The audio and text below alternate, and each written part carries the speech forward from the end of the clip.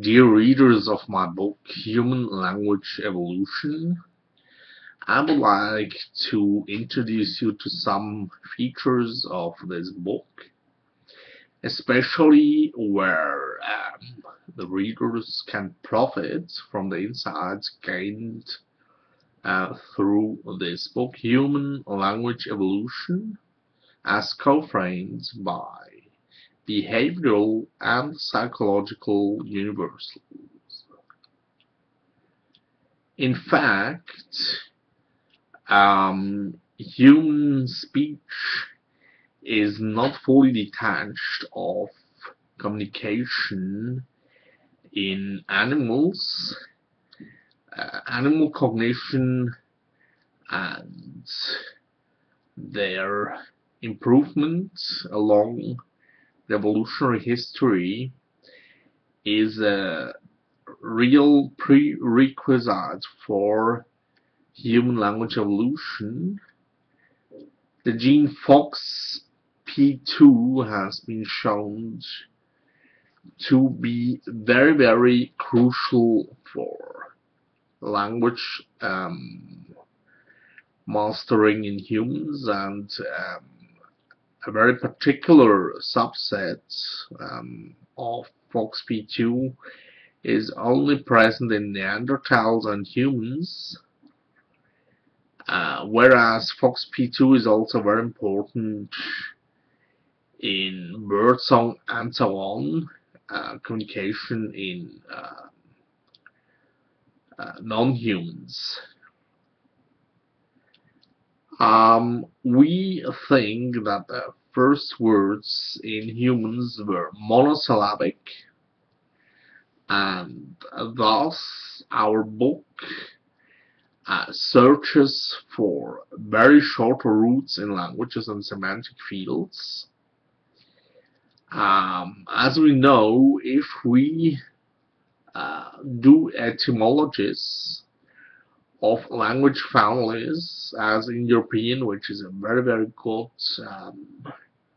example how etymologists can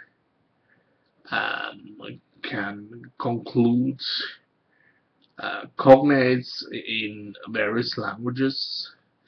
So if we take in European, we will see that the roots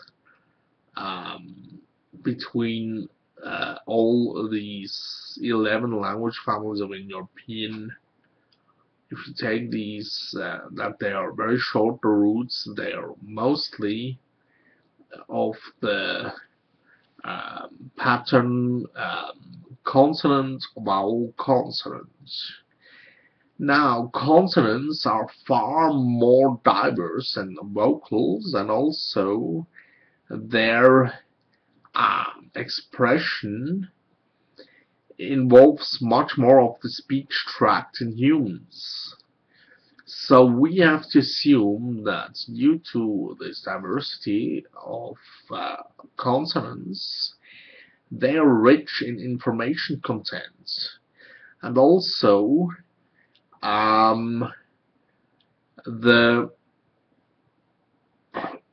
very first consonant is like a Q, like the front part of a Q for human languages, and thus is the most informative part of a root. So we confine ourselves in the semantic fields to compare first pulmonary consonants. So we guess that click consonants in archaic languages like Bushman or only there, they might be attention markers in the surrounding of hunter-gatherer populations where a totally different approach to communication is given. And our book starts with an overview over the different language families of the world, and in the next short chapter I will speak about the language families of the world.